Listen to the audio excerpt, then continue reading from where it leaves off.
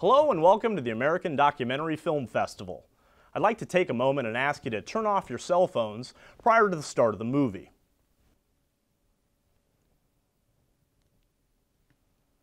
It's tough, isn't it? I mean, you shut this thing down and you've lost your entire connection to the outside world. What if Greta had her baby? What if somebody liked the picture of your dog in a Santa hat? What if Lady Gaga sends out a twit pic? What if during the movie one of the actors reminds you of another actor and you can't think of who it is and you want to Google it but you can't because you're in the movie? What if Carrie's like OMW? What if Beyonce had another baby? What if Brian calls? Oh, you hate Brian. What if Aunt Clara fell down and she's texting everybody she knows to help her get up? I understand the fear and anxiety that you might be going through right now. There's actually a name for it. It's called FOMO, fear of missing out.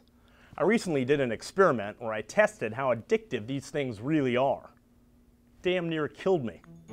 Starting next Monday, yes, you begin your digital binge. Techno-gorging, yes.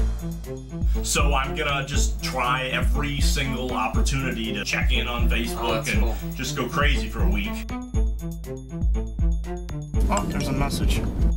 Important that you not constantly multitask. It's really, really bad for your brain. It really has negative effects. Relax your arm. I will, but I have to get back to somebody. If the person you're having dinner with goes to the bathroom, out comes the iPhone. A couple days in, I'm pretty frazzled. Is this right? Is your pressure really this high tonight? Oh, that's not good. Holy mackerel.